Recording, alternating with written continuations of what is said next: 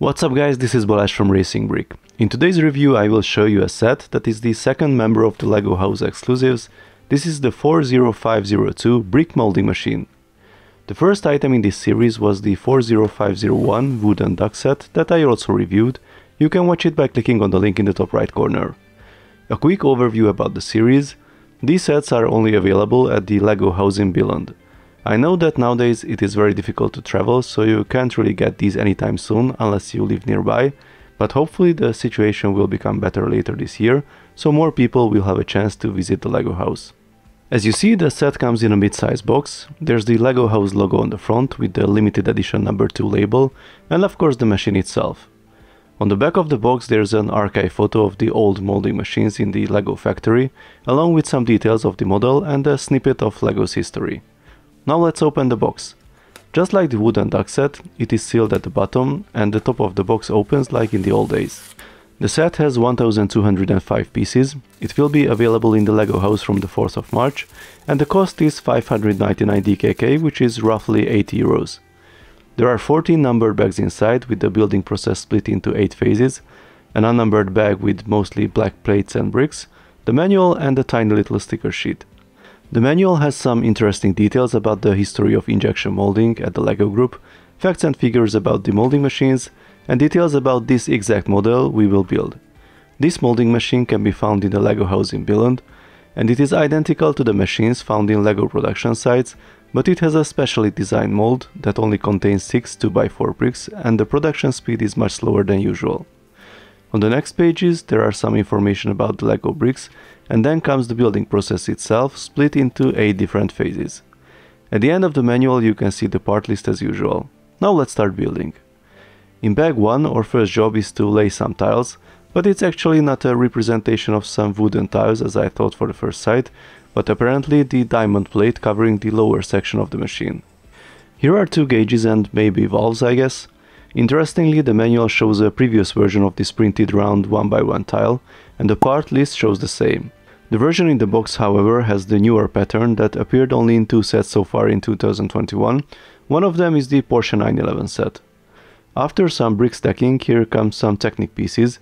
This will become the conveyor belt, I think. I guess I will repeat this a couple of times, but apart from the historical facts and trivias, what I really miss from the manual is some information about the machine itself, the parts and how it works exactly.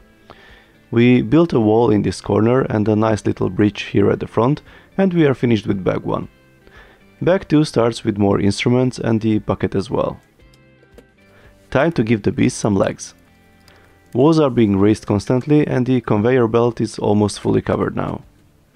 This section has some cool snot building techniques used. The rest of bag 2 is completed fairly quickly. We have some tires to do at the end again and we are done. Bag 3 is all about the 1x1 headlight bricks. We have to use dozens of it to build the inside of the machine, and we actually have no clue about what we are building. These doors did not exist in line previously, they are exclusive to this set at the moment. I guess they could be used to create toolboxes for your Sian garage maybe. This module is connected with Technic pins to the main build and it's a bit tricky to push in place properly, but once it's done we are finished with this bag. With bag 4 we build the heart of the machine with the molds. Here you can see how the 6 2x4 bricks are recreated with the red jumper plates. The mechanism that will push the parts of the molds together takes shape. Here are the Technic pieces that will drive the mechanism.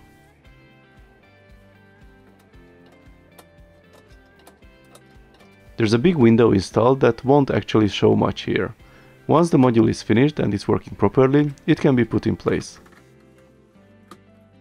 The moving section should be aligned to fit in that slot to ensure a smooth operation. With bag 5 we add first this section with a window to the other end of the machine. Then 2 more line doors go to the back side and a sliding window to the front. 2 similar sliding windows go to each side and we are done with bag 5. With bag 6 we build the core of the machine with a lot of jumper plates.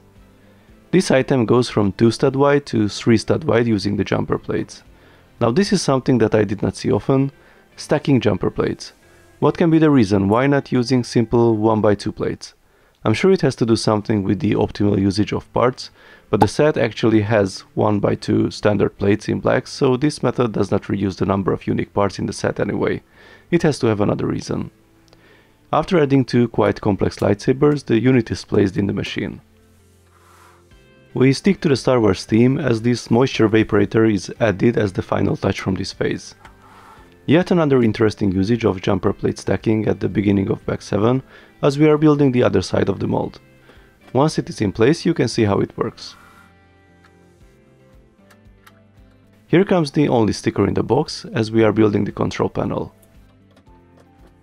We finish the top of the machine and the black sausage is added as well. It must be the secret ingredient to the perfectly cooked Danish plastic bricks. We are at the final phase. After some colorful buttons, here comes 4 transparent antennas. Interestingly, 2 of them are clear, the other 2 have bubbles inside. I can't decide which should be the acceptable version here. This subassembly has an interesting way to connect to the main build. The final touch to the machine is this colorful lollipop, and then we go all black to build the stand. And after adding more than 100 different tiles, the stand is finished and we can do the final assembly.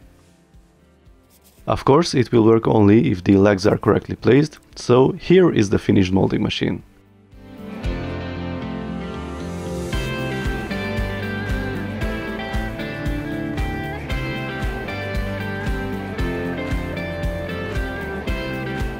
It looks great and it has tons of details all around. The scale is roughly 1:12. As you can see, it is definitely not minifigure scale. About the functional elements, there are sliding windows on both sides, the doors on the front can be opened to reveal the inner parts of the machine, and there are 2 doors at the back as well. The molding process can be simulated with the rod at the back. Interestingly, the stationary part of the mold has slots for the red tiny bricks, but thanks to the way it is constructed, they don't actually slide in those slots. I guess it was designed this way to make the movement smoother, but still show how the process is supposed to work. So I'm sure you would ask, how the machine works exactly? Well, this is the part that I really miss from the manual. I guess if you visit the Lego house, then you have the opportunity to observe the real machine there yourself, and you can also ask the staff about it, but here I can only show you a video that was shared in the press package. The raw material travels through these pipes from the basement, then the granule goes into the hopper, which contains a dryer unit, so I was not that far with my moisture vaporator theory. And then it turns into a toothpaste-like material using heat and high pressure, and at the end 6 2x4 bricks are born in the injection mold. You can recognize more details from the build, like the red bucket used to collect the defective parts, or the gauges, valves and pipes next to it. I guess this is the end of the conveyor belt of this specific machine, and then the bricks travels through other machines used for sorting and packaging. Those are not included in the set. We get 3 printed tiles symbolizing the pack of 6 bricks in this box. Interestingly, they are brown instead of white, and there's a reason for that. Lego will soon switch to paper bags at this machine as well, so this set already shows you how the pack of 6 bricks will look like in the near future. So let's sum it up. I think this is obviously a display piece and not something to play with. Although it has some functional elements, they can be mostly used to take a look around in the machine and give you the possibility to explain to your friends how the machine works. At least if you did your homework and took a closer look at the real machine in the Lego house, because the manual unfortunately won't help you in that. I wish there were more information about it. I also prefer to see more functional parts like a working conveyor belt for example, but I guess at this scale it was not possible to recreate. Anyway, it looks great as a display piece, and if you will have a chance to visit the Lego house, then I'm sure building it afterwards will bring back great memories about the trip.